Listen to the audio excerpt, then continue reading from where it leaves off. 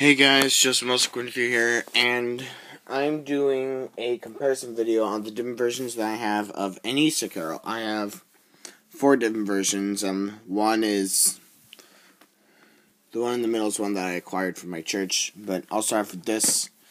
This is my Word Entertainment copy that I got at a Salvation Army in Milwaukee.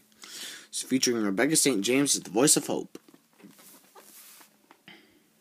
Here's the side. Here's the back. It says, Saturday morning values, Saturday morning fun. Ebenezer Nazar is out of control. Filling London with plastic Easter eggs. He's on a rampage to make Easter bigger than ever. But just how hard can his mechanical chickens work before they're, well, fried? Sorry about that little ding. I'm on a group chat with some people on Google+.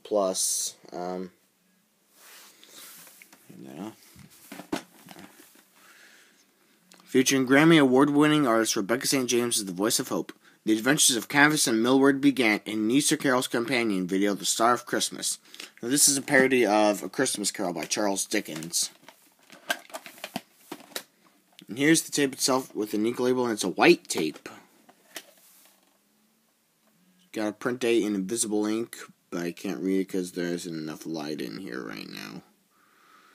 It almost looks like there is no print date, but there is a print date in invisible ink. It's just blending in with the white.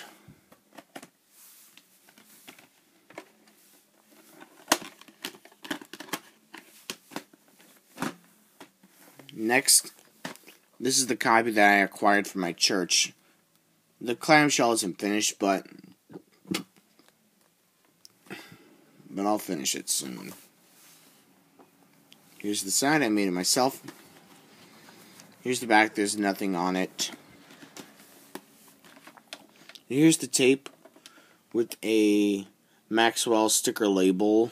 I had to write, its last label was just really crappy, so I put a new one on there. Print date is January 19th, 2004. Next is my Warner Brothers copy of An Easter Carol that I got at a Goodwill in Milwaukee. Here's the side from Warner Brothers. Here's the back. It says the same stuff. Here's the tape itself with an ink label, and it's a green tape. Print date is March 10th, 2004.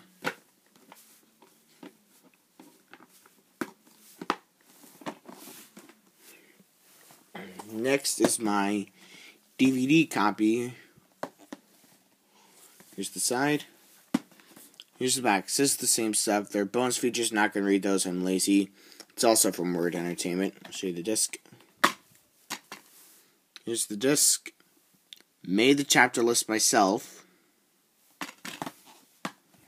Alright, so thank you guys for watching. Hope you enjoyed.